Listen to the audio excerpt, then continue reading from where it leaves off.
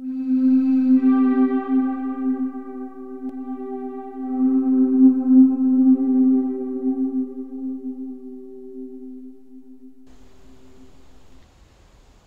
talked in other videos about forgiveness, and today we're going to talk about forgiveness, but from a different perspective or a different angle.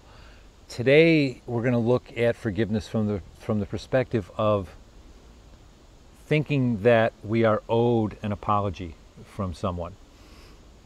And this behavior, this practice, whatever you want to call it, is very prevalent nowadays, very prevalent in Western society at least. Watch the news, read the newspaper, just listen to people talk, and you'll hear very often people demanding an apology. It's happening right now in politics. On the drive over here, listening to the news on the radio, and it seems that one of our candidates for president had said something a few days ago, and now there are organizations, groups, activists, all quote-unquote demanding an apology for what this candidate said. Recently there was something that happened with a sports professional who did something on social media or on Twitter, and there was all kinds of outcry demanding an apology. So what is this about? What's happening? Well, it really doesn't benefit us or help us in our growth in any way to try to analyze or look at someone else's experience, or to look at why. Why are people demanding an apology? I mean, there's wisdom in that, and there's something to be gained from it, but my experience has shown that it's much more powerful and much more awakening and enlightening, and it offers a lot more clarity to go inward and to look at our experience, my experience. What's happening with me? And I can do that in two different instances. One is to look at what's happening in me, with me, when I witness others demanding an apology. Do I join in? Do I feel that an apology is warranted? All of those types of things. And the other way to look at it is from the perspective of when I myself am in that position where I'm thinking, believing that someone owes me an apology. And that word owe is very interesting.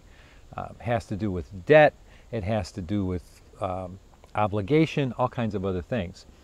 So there's many ways to look at this, and the key is just to bring awareness to it. And I say this over and over because that's the practice. It's so powerful. So we can begin to look at what is our experience when we think or we believe that we are owed an apology. And how do I look at my experience? Well, it's a three-pronged process. I can check in and say, what am I feeling? What are the physical sensations in my body? And the more we do this, the more we start to establish baselines so that we can measure our current experience against past. There's nothing else to measure it against. And that helps us to determine what is, for us, a peaceful experience and what isn't. So we can look internally, physically, and see what is happening. Are my legs tight? Is my heart rate up? Has my breathing changed? How am I holding my hands? Am I comfortable in the chair? Whatever it may be. And the more you do this, the more you'll start to notice what the baselines are for you. The second thing we can look at is, what are the thoughts that I'm having? So what are the thoughts that I'm believing that foster or support this notion that I'm owed an apology? And those thoughts are going to be all over the spectrum, and they're going to be unique to you. So it's a very wonderful process because it allows us to get to know ourselves better. It brings us to another level of self-honesty and accepting who we are in any given moment. So what are the thoughts that I'm having or that I'm believing that are telling me that I'm owed an apology?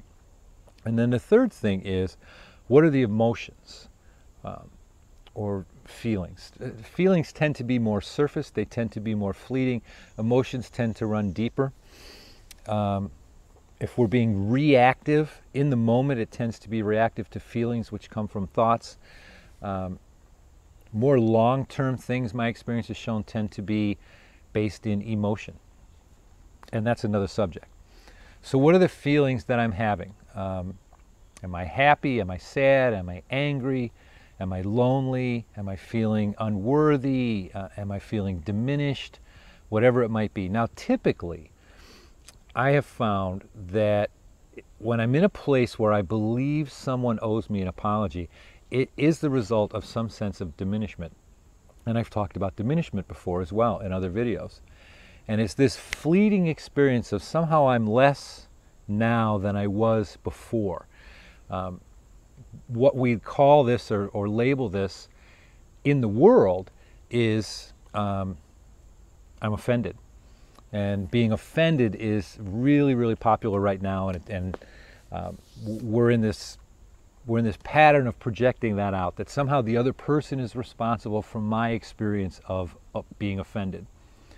And that's what drives the thinking or the belief. And I say belief because if I get entrenched in thinking someone owes me an apology, it has to be a belief. It has to be a thought that I've had for a long period of time.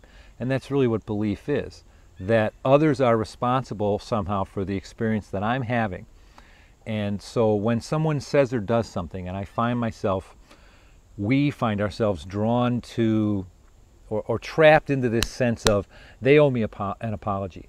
This person owes me an apology. Well, that's a beautiful time to, as I just said, to go inward and look at what is my experience while I'm demanding this apology. We can also look at what's taking place, what got us to that point. And this, once you start to look at it and you bring awareness to it, you'll quickly begin to realize the insanity of the behavior. But it's considered normal, and it's only through looking where we can start to recognize that this behavior I'm going to explain in a second really has no value. And the reason we attach to it is we somehow believe that it does have value, that it gives us something, that it brings something to us. It might be justification, we might call it justice, we might call it fairness, whatever it might be. So what's happening in the process? Well, typically in the process is I say something, someone says something to me, or someone does something, I feel this sense of diminishment, and somehow I'm less now than I was before.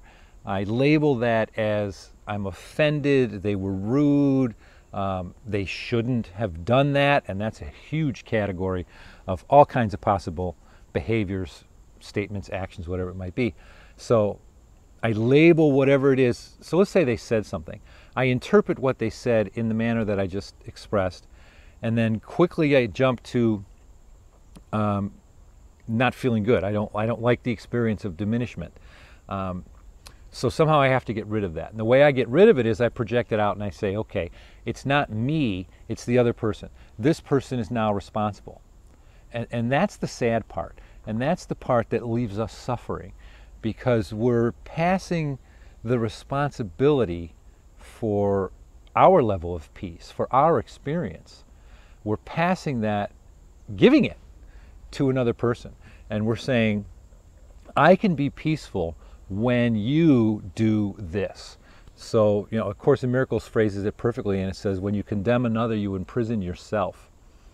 And you make a jailer of the other. And I love that. That's so profound, that I'm handing this other person the keys to my peace. And all they have to do is apologize, and I can be peaceful again. Even saying it feels uncomfortable to me. People do what they do. People say what they say. I can't know their intent. Now, the world's going to tell me I can. But the truth of the matter is I can't know their intent. And their intent doesn't matter. What matters is my level of peace.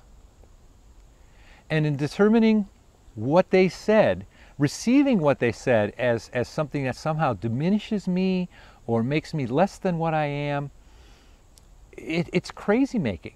And then to project that out and say that they're now responsible, and the only way I can be peaceful is if they apologize, it can be a cycle that just spirals and spirals and spirals. So where's the gift? The gift is not in looking at everyone else's stuff. The gift is not in aligning with that politician or aligning with the people who are demanding an apology from the politician. If you find yourself doing that, it's a wonderful opportunity again to pause and go inward and say, what is my experience right now while I'm believing and joining in that this person must apologize? You will find that if you pause and look at your experience, it's not a peaceful experience. And that's the bottom line. Another aspect of the gift is looking again at my experience, not when it's someone else owing someone else an apology. That's a wonderful opportunity. And if I want to go deeper, we can go inward and look when we're feeling or believing the thought that we're owed an apology. And it's kind of pointless to get into the debate whether we are or whether we aren't. That's beside the point. That's ego going, stay up in your head, think about it, try to figure it out. Not a whole lot of growth and not a whole lot of change comes from there. The change comes when we go inward and we look at what is our experience. What is my experience in this moment while I'm believing this person owes me an apology? My personal experience has been when I'm in that place, I'm not peaceful. I'm edgy. I feel tension. I feel anxiety. I'm replaying over and over and over that scene that, whatever it was, the person said something or did something, and every time I replay it over, the anxiety increases, the sense of being owed increases, and it's just yuck. I don't know how else to say it. It's just yuck. That's good. And that's the gift, to bring awareness to the yuck, to bring awareness to the less than peaceful experience.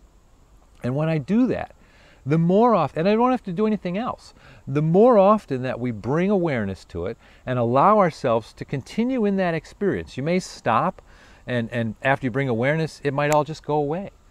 That's wonderful if that happens. It may not. It may continue. But you brought awareness to it. And in bringing the awareness, the more often that we bring the awareness to it, the more often that we look, the more often that we go in and we gauge our experience, we will naturally notice that the need for someone else to apologize or the sense of being owed an apology starts to diminish. And then we're off into a whole nother realm, if you want, to explore how cool that is. That what used to bother me, that what I used to define as offensive, no longer offends me. And I'm able to let the person be who they are in this moment, without judgment, without condemnation. They're peaceful, I'm peaceful, and now I can meet them for who they are. And even better than that, I'm meeting myself on levels I never have before.